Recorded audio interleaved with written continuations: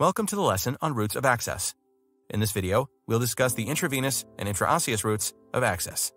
Historically, in ACLS, providers have administered drugs via the intravenous or IV or the endotracheal or ET route.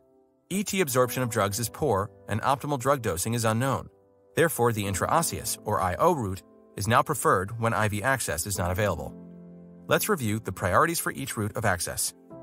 The peripheral IV is preferred for drug and fluid administration unless central line access is already available. Central line access is not necessary during most resuscitation attempts as it may cause interruptions in CPR and complications during insertion. Placing a peripheral line does not require CPR interruption. If a drug is given via peripheral route of administration, then you should intravenously push bolus injection unless otherwise indicated. Flush with 20 milliliters of fluid or saline and/or raise extremity for 10 to 20 seconds to enhance the delivery of the drug to circulation.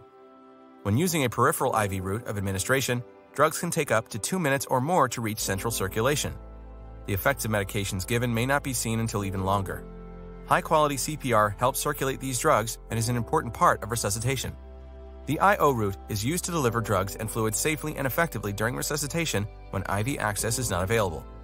IO access can be used for all age groups, can be placed in less than 1 minute, and has more predictable absorption than the ET route. Keep in mind that any ACLS drug or fluid that can be administered intravenously can also be given intraosseously. This concludes our lesson on routes of access. Next, we'll review pharmacological tools.